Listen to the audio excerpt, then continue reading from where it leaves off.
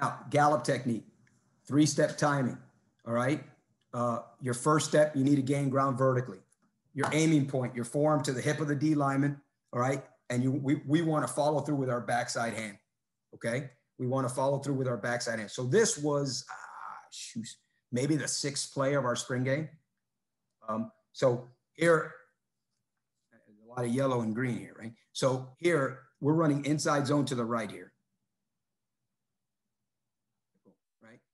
So I want you to, now, first of all, the right guard gets beat off the ball, okay? So if you're wondering, no, we don't want, the guy over the right guard beats him off the ball. So which is why the right guard gets kind of pressed back and there's no feet coming, right?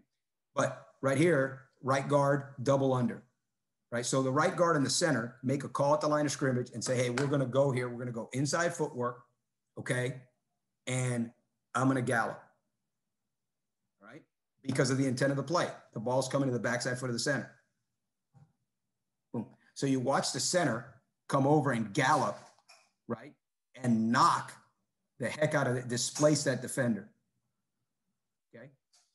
If you look at the left tackle and the left guard here, okay, they also make a call, right? And they make a call. They have a 2 technique, backside backers almost in a 50, okay? Which this is borderline where the backside tackle should make a man call, but he didn't, right? So he made a call, hey, we're gonna double team. I want you to go double under. I'm gonna gallop in, okay? And what I told the left tackle here is it's way too soft.